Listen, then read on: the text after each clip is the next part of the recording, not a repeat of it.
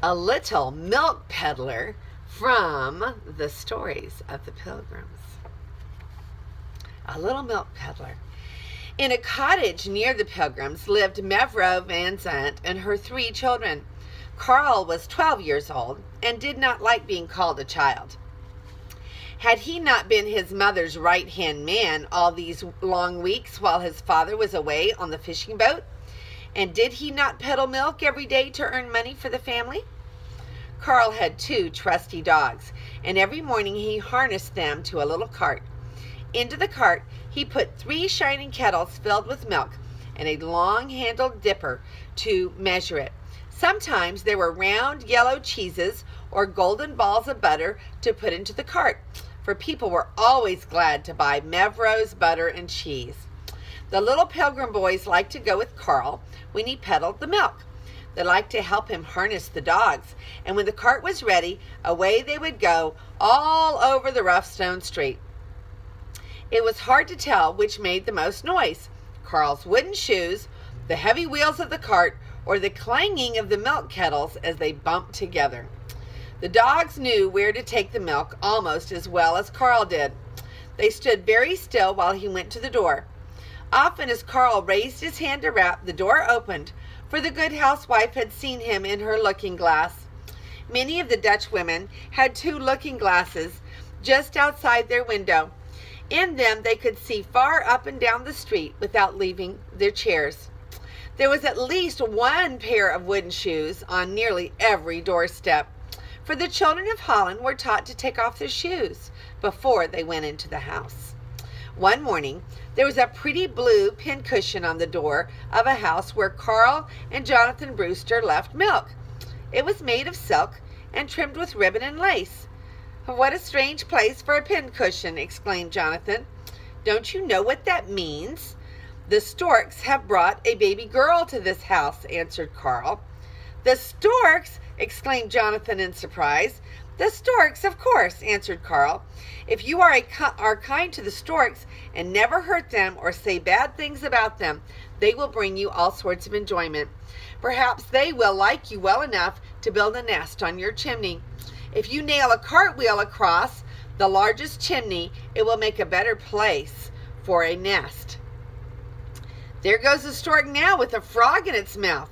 As he flies, he looks like a great goose, except for those long legs stretched out behind him," said Jonathan.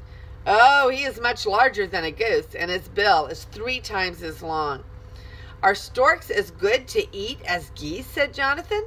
To eat a stork," said Carl in horror. "We would not kill a stork for anything. Did I not tell you that storks bring us enjoyment?" "It would be enjoyable to get a big bird if it tasted as good as a Christmas goose," replied Jonathan. "Greedy! It would be the last good luck you would ever have," answered the little Hollander. "Pooh," said Jonathan. "My father says there is no such thing as luck, for it is God who controls all the events in life."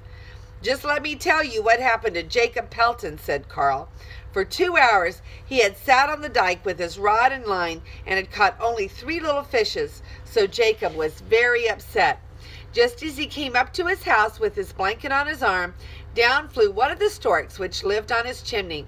I suppose the stork had not had good luck with his fishing either, and his babies and their mother were hungry. When the stork saw Jacob's basket of fish, he put on his long bill and helped himself to the largest, one there. Oh, how angry Jacob was! Before the stork had time to spread his wings, Jacob struck him with his staff. I am sure he did not mean to kill the bird, but there he lay dead. "And now listen," said Carl in a low voice. "That very week the cows got in and ate up all of his garden. Then little Peter fell off the dike and broke his arm. Not long after that, Jacob lost his job in the mill. He has had bad luck ever since he killed that stork." "I do not believe the storks had a thing to do with it," said Jonathan, when the story had ended. "You just ask anybody in Amsterdam whether storks bring luck," answered Carl. "You have a nest of storks in your chimney. What good luck did they ever bring you?" asked Jonathan. "Oh, we were always lucky," answered Carl. "Every season, Father catches a great boatload of fish. We can always sell our milk and vegetables, butter and cheese. We are always well, and all last year I stood at the head of my class in school. Yes, the storks have brought us much good luck."